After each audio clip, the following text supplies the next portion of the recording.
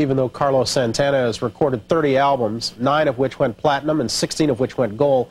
He's lost none of the high-powered energy that has long characterized his work. His latest is Spirits Dancing in the Flesh. Carlos, good morning. Good seeing you. Good morning. Good to see you. It's been, we were looking at the bio back there. It's been 22, 23 years since you started doing this, since we first started hearing about you. Has music changed an awful lot since then, your music? Yes, it has. I have been to a lot of places like Africa, Istanbul, Jerusalem, Japan.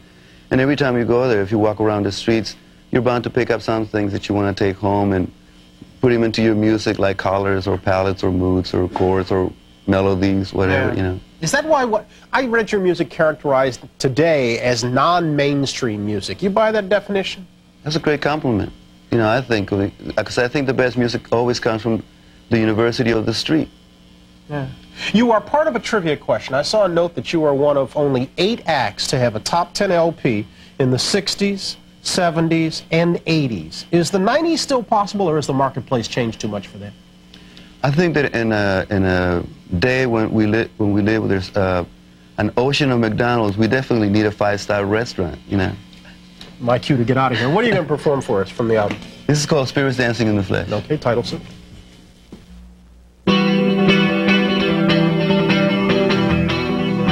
Can't you see them all around us? They're all around us. The spirits dancing all around us.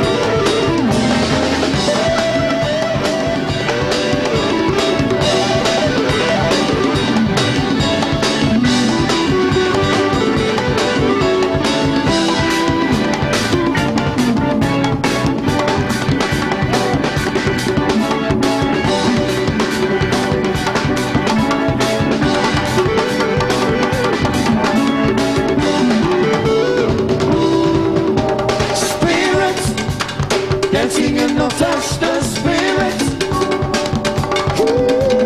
Spirits. Dancing in the flesh, the spirits. Spirits. Dancing in the flesh, the spirits. Spirits. Dancing in the flesh, the spirits. All over, all over, all over.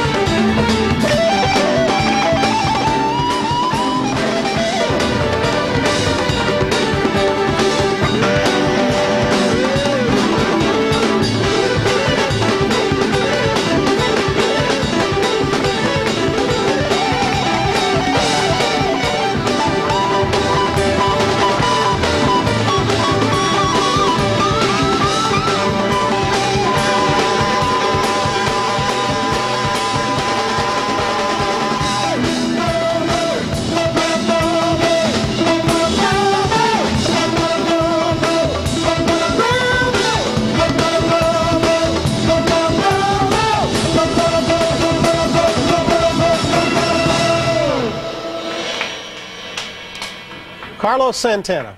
We're back in a moment.